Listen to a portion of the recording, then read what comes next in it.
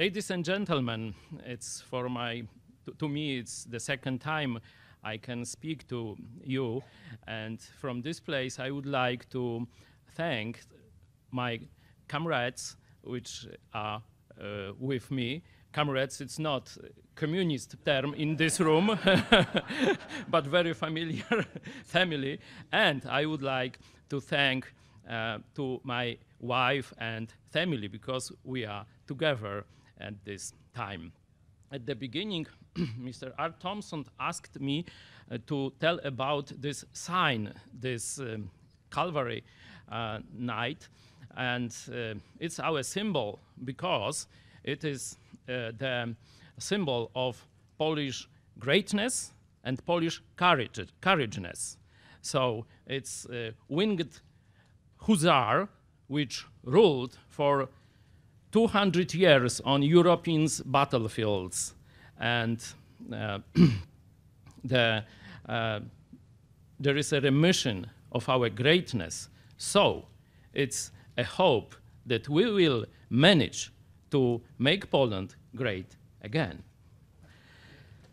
My last talk was about history, but now I would like to tell you about our organization. I come back to my studies, my entrance into adulthoodness. Please, I need to change the glasses. My lovely wife. Thank you.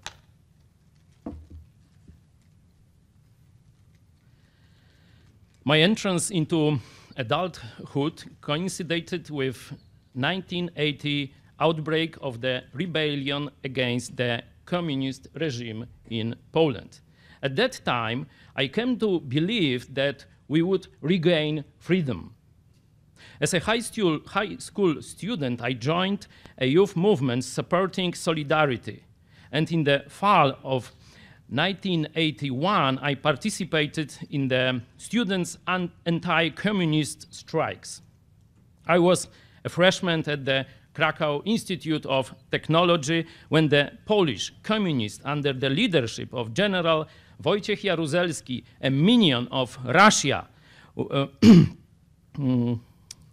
decreed the martial law in December 1981 and drowned our dreams of free Poland in the blood of over 100 of Polish patriots. I lost hope. For almost 5 years, I kept looking for purpose of life and a new hope. I started to read the Bible. And soon after that, I met an American missionary who led me to Christ. For the next few years, as a young believer, I still wasn't fully aware of the political and republican meaning of the Bible.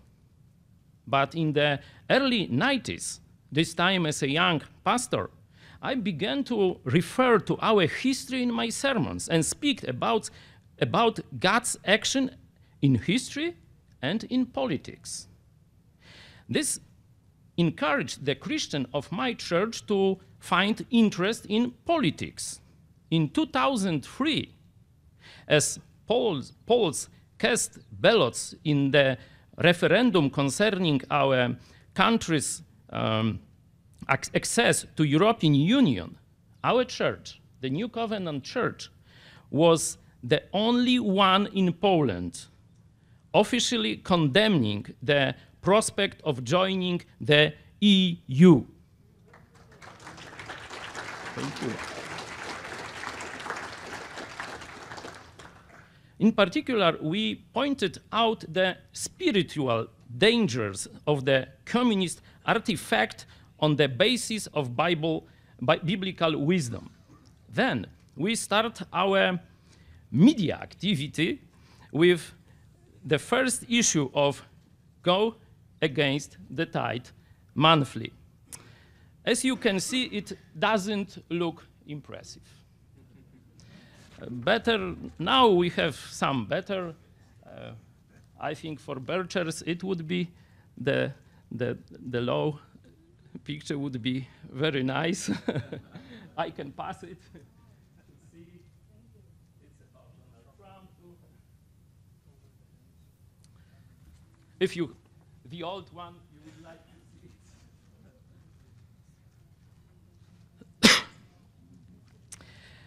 it. But back then, our church numbered only 25 adult members. So there was such kind of material support. In turning into a close collaboration with Law and Justice, the largest allegedly right-wing party that has enjoyed full power in Poland since 2015, I discovered that three things. One, the people of that party still display slavish and communist mentality. They don't understand the nature of freedom and treat the Republican values as empty cliches. In reality, then they don't surpass the communists in their thinking and mode of government. They are corrupted, they lack freedom of thought and courage to oppose evil. When musing on Poland, they only seek whom to serve: Russia, Germany, China, etc. They are even afraid to dream about free, sovereign Poland.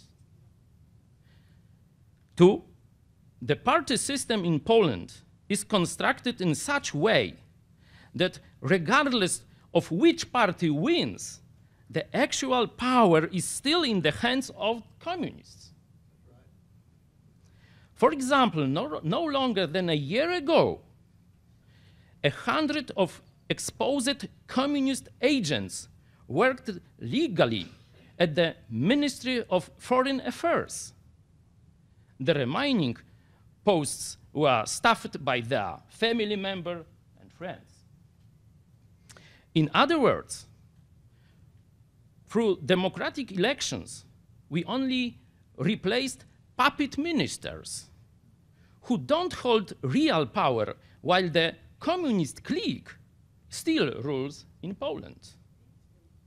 The media market provides another example.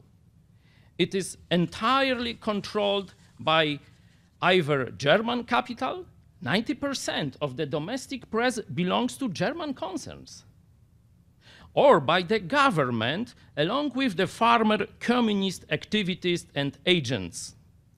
We have demonstrated how this works in practice in the instance of our petition to President Donald Trump, calling an international investigation into the Smolensk catastrophe 2010.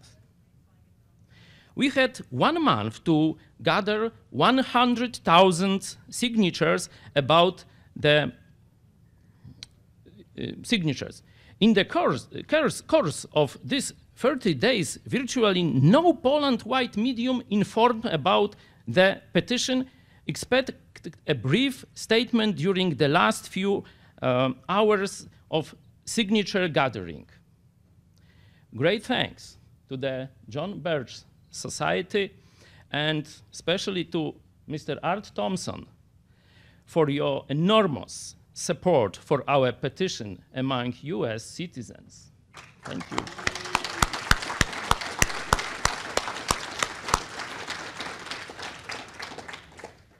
We ended up with less than 1,000 signatures short.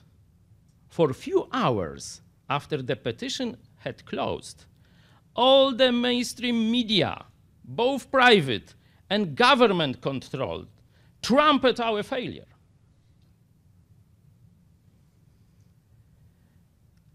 Likewise, recently on September 10th, in the aftermath of media smear campaign aiming at discrediting us and presenting us as a dangerous cult, a pro-Russian vigilance squad assaulted our church property. They posted slanderous posters and splashed the gate with feces. But no medium in Poland was interested in mentioning the incident. Yet, when 4 days later someone slashed tires in a car belonging to one of the Israeli politicians, certainly a disgraceful and blameworthy act, almost all the media reported on it. All these facts considered, we need the following three things in order to change Poland. One, an agent that will liberate the Poles from the slave mentality. Two, tools necessary to reach the entire Poland with this message. And three, an organization that will manage the new potential. First, the only agent possessing power to change human hearts and mind is God, in particular through his living words, the Bible. This is foundation of the Christian civilization. We cannot build a Christian republic without invoking him. Amen. Second, the communists have secured control over the tradition media, but God gave our generation the internet. We decide to fill this niche. At virtually no cost, we launched a YouTube TV channel and began to broadcast both spiritual as well political content. It worked. 3 years ago, when I met Mr. Dan Saxon, as he presented, of the John Birch Society in Indiana, our YouTube channel had about 6,700 subscribers, which was already a great success concerning the Polish reality. In February 2016, just a few months after coming back from the US, after our first trip to your country, and bringing with us new enthusiasm and a vision of changing Poland, we started our daily political Bible TV show. Every day at 1 p.m. during lunchtime, we present Poles with a lively, amusing, up-to-date, and Bible-based political program. In 1 year, the number of subscribers rose to over 20,000, and in the following year, to 50,000. At that point, of course, our original YouTube channel was blocked. Yeah. After the first few weeks of our activity, our viewers began to organize spontaneously into grassroots clubs of Go Against the Tide. They also launched a very generous financial support for our project. It had been unheard of in Poland. Up till then, everything had been sponsored by either the government or by foreign foundations. 5 months into our daily broadcasting, we organized the first Congress of Go Against the Tides Club with over 100 participants. Another 5 months later, during the second Congress, as many as 170 participants were present. One of our greatest media successes was the support for Donald Trump during his presidential campaign and our prediction of his victory in 2016 elections, despite the fact that almost no one believed, and certainly no one in Poland talked about it. Half a year later, the third Go Against a Tide conference welcomed about 250 participants, and the CEO of the John Birch Society, Mr. Art, Thompson was the guest of honor.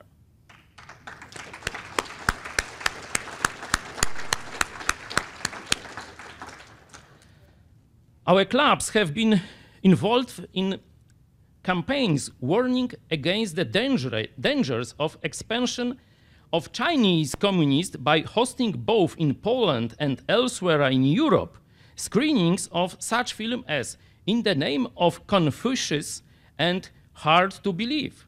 When the Polish Law and Justice government supposedly an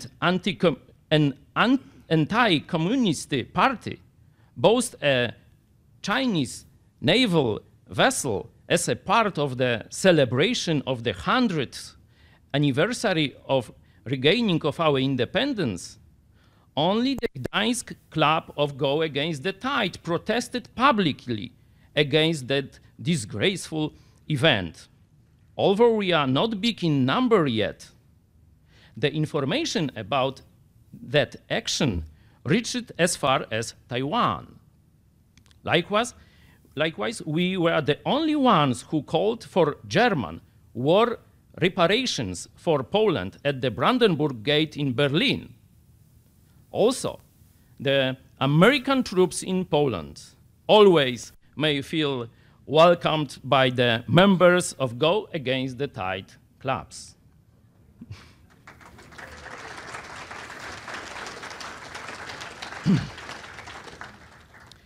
About 10 million Poles live abroad, mainly in the US and other English-speaking countries. In order to reach the Polish diaspora more efficiently and to break the conspiracy of silence against us, this year we set in motion an English channel called channel of our TV, Make Poland Great Again. And certainly we are planning to open a TV studio in Chicago. As we often joke, in Poland, the second largest Polish city in the world, second after Warsaw. As I mentioned before, we are ignored by the mainstream media and discriminated against by the ruling party, Law and Justice. That the latter masquerades as a right-wing party oriented toward an alliance with the free world under leadership of the United States of America. In reality, it preserves the post-Soviet communist system and allows Poland to become prey to the economic and political expansion of China. In July, Deputy Prime Minister Jarosław Gowin declared that the strategic partnership with the Communist China established in 2011 by the leftist administration is still binding. That is an example of the party-concealed alliance between Law and Justice and the Chinese communists. This overt treachery of the allegedly pro-American and Republican Party Law and Justice is a great disappointment and evokes anger, as well as feeling hopelessness among Polish patriots. Hence, the current visit to the USA, especially here to celebrate the 60th anniversary of John Birch's Society. Congratulations to you, great people of America.